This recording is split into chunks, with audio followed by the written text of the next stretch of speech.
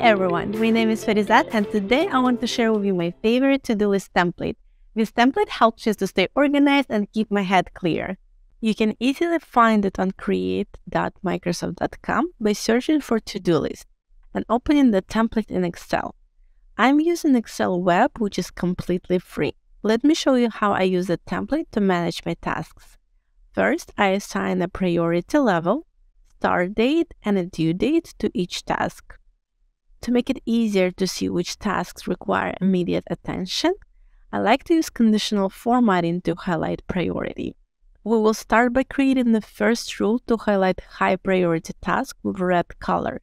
To do this, select the priority column, go to conditional formatting, choose highlight cell rules, text that contains, and here just type high, and let's keep red as a fill color.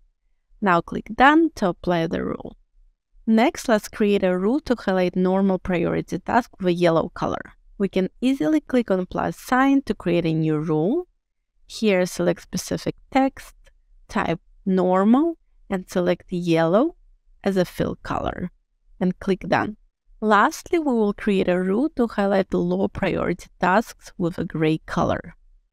Again, we can click on plus sign to create a new rule, select specific text, type low, and select gray as a fill color and black as font color. Click Done to apply the rule. Now that we have set up conditional formatting, it's easier to identify the priority for each task. As I work on each task, I update its status using the drop-down menu in the status column.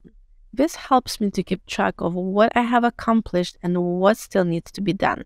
To keep track of my progress, I also update the percentage complete column as I work through each task.